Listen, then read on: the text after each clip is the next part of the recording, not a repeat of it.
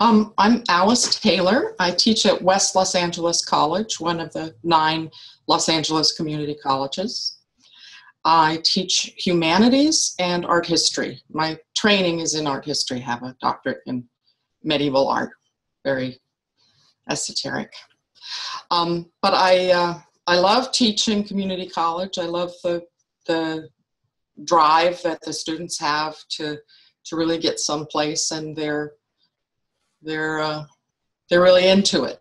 One of their problems is paying for textbooks. So I've been very interested in open educational resources for quite a while, and I was happy to participate in a little study that Cal State ran on how an open educational resource would work in a class. So I added some bits from Smart History to my Humanities survey.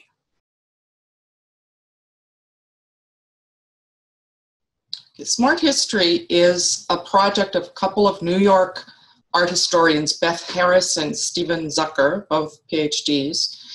And they started by doing little podcasts in museums around New York. They would go and stand in front of an object and chat about it. And then they branched into videos and set up this website, Smart History, where they're offering this sort of little conversation in front of an artwork to whoever wants to do it, wants to participate. And that was then taken on by the Khan Academy, and I think they now actually work for Khan Academy. It's kind of an ideal job. They travel around the world and stand around and talk about art. And they seem to be enjoying it, and now they're bringing in more experts. I gather from what they talk about that they're either classicists or medievalists. And it's growing. So it's a very dynamic resource. It is, in a sense, a textbook. It's breadth, that if you are willing to poke around, you could put together an entire art history class from Smart History, but you'd have to, it leaves you to have the vision of what it is that you want to do. It's not laid out, which I like, that it offers you a lot of resources. And for this project, I used videos, of which there are quite a lot of videos, but they've also got short articles and a couple of timelines and some quizzes that are basically, because they're wide open and they're not very big, they're multiple choice, but they're not dynamic. Everybody gets the same questions. So they would be good for students to practice with, maybe.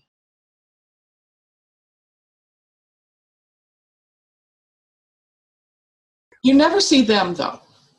It's as if you're standing between Dr. Harris and Dr. Zucker. Oh. And sometimes another person. They bring in an extra expert talking about some building or some sculpture, some painting, the various things they talk about. Yeah, this is a page in my my course site. This was my humanities course last semester. It's in the course management system that West has used for 17 years, which is ETUDES, stands for Easy to Use Distance Education Software. We are in the section of it that they call modules, which is sort of the lecture area. And that's where I embedded some of the, a couple of the videos from Smart History. So here's a section of the module where I'm using the module to ask the students to prepare for a discussion, that is a written discussion, about the Parthenon. So I've got the prompt that I would like them to pay attention to these specific claims about the Parthenon, that it has dynamism, it looks organic, it conveys a sense of wealth, it conveys a sense of power.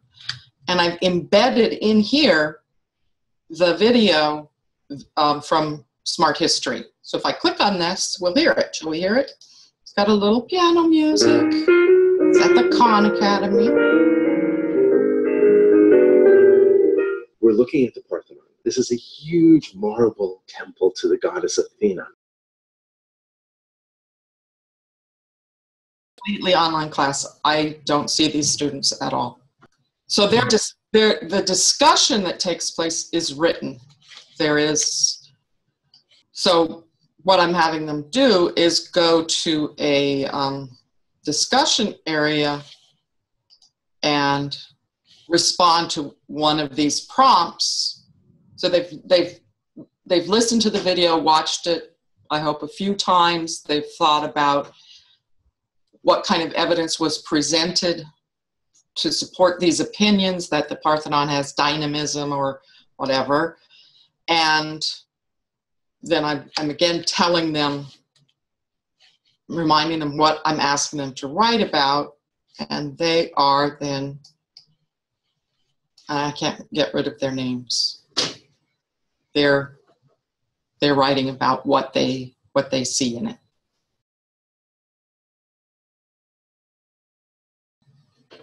I'm not sure. It's a problem with an online course that you can't hear the students, talking among themselves. You can't, it's a much more formal exchange of, I ask a question, they answer the question, they ask a question, I answer the question. So you miss a lot of that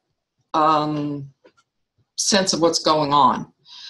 I wanted to use the videos, and I have actually used some Smart History videos in an art history class as well, because I wanted, for one thing, to not have that art history problem that you're reading the text and it says, look at the image. So you have to train the art historian to put your finger where you are, hold your place, and go find the image and look at it and see if you can see what they're talking about. So this allows, if you're using the subtitles, they're right in front of you and you see the image.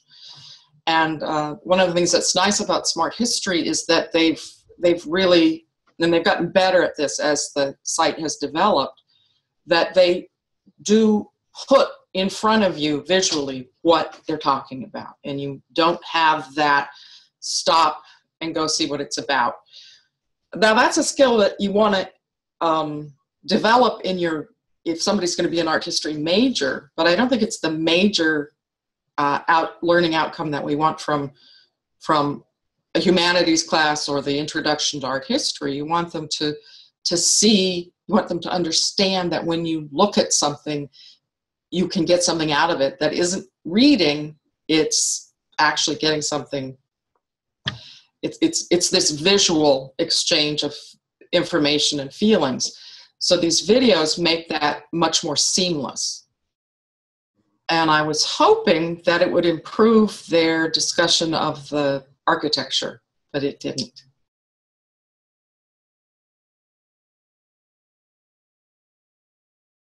They did, there's choice in the discussions, and there's intentional choice that I give, and then they can just decide not to do something, and if something seems more important.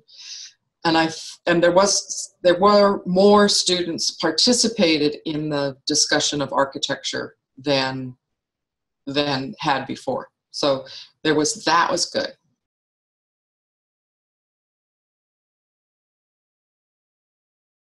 This only expanded because the students still had to buy a textbook that sort of gave the historical overview and provided the literature that we were talking about.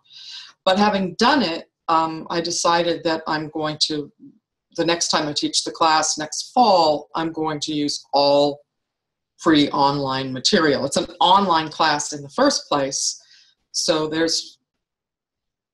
although I think I'm also going to try to include a lot of PDFs so they can print things up and write on them, because I thought of this great video the other day about how important it is to be able to interact physically, with with your online material. I don't think people are used to writing on images, but people who are used to annotating their text, it's a good way of reading. So I'll try to include some stuff they can annotate, they can easily print out.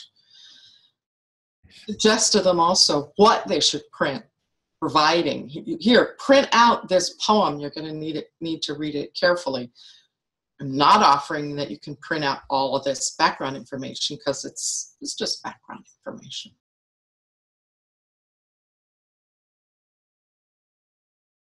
You know, ready to go with getting all the materials for this class, which runs from earliest times through the Middle Ages, to using only online materials. It's a pretty easy area to do it in, because there are great museums with great websites, and there's a lot of translated literature that's been put on the web. A lot easier than if you're doing something modern where you have to deal with copyright. Sort of no excuse to not do it, I think.